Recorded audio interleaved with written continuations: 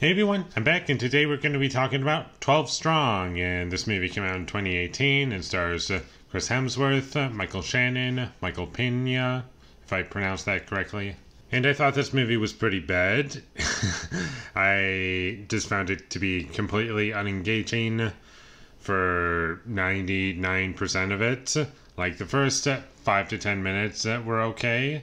But after that point, I started to fall asleep because nothing was happening, and I was just bored to tears while watching it. I didn't care about any of the characters, and the movie tries to flesh them out, and they're just not interesting.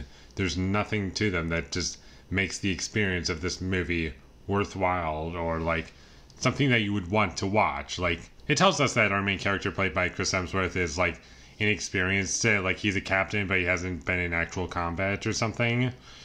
And you might be thinking, oh, that might be a little bit of an interesting angle to take this story, but they don't really do anything with that. It's just a thing about his character and nothing else. And Chris Hemsworth, I thought he was bad in the movie. Like, I never believed him, and he had an accent that was going all over the place, and I was just thinking to myself, like, what are you doing?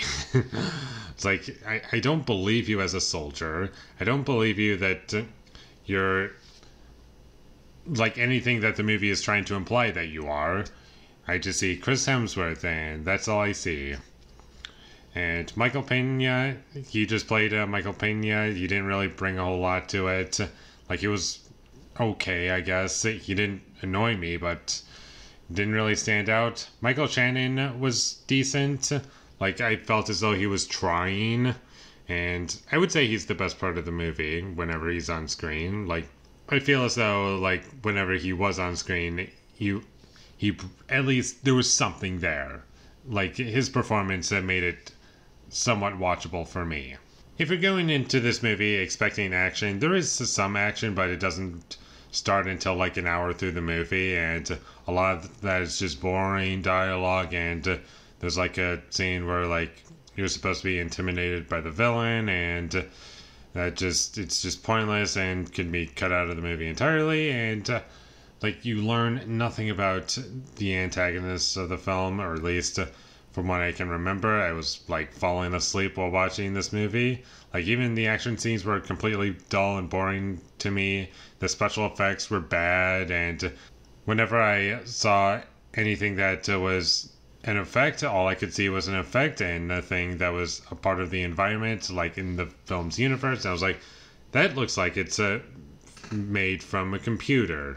And that was kind of annoying, and this movie is just over 2 hours long, and I do not feel as though that length is justified in the slightest. And there's so many things that could be cut out. Just cut out the boring, stupid characters, cut out the stupid villain, cut out the action, cut out the forced drama, cut everything out, and let there be no movie at all. Because basically nothing works about this movie, and it's boring, dull, cheesy. When it comes to the music, it's just cheesy, cliched, and just exactly what you would expect.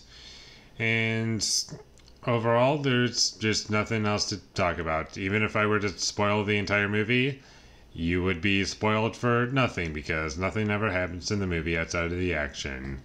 And it's exactly what you think it is, and that's all there is to it. If it looks interesting to you, then I can't even say recommend. I would recommend it to you, because maybe you would expect like something well done about it, but no, not in this movie. It's all poorly executed and just nothing to it. Too many close shots, quick cutting, and you can't really tell what's going on. And I had to watch this movie at 1.5 times speed to get through it on Netflix, because I was just so bored. And skip this movie whenever you come across it, because I feel as though it is a big waste of time, and it will be 2 hours of your life that you're not going to get back. So with all that being said, I'm going to give 12 Strong a 1 out of 10. Thank you for watching my videos as always. If you enjoyed this review, be sure to leave a like and comment down below you thought of 12 Strong, and my social media links, they will all be in the description, so follow me there. And last but not least, subscribe to be a part of Foley Nation, and I'll see you when I get my next review up, and that is going to be for Still Alice. So look forward to that, but until I get that up, thank you for watching and have a great day.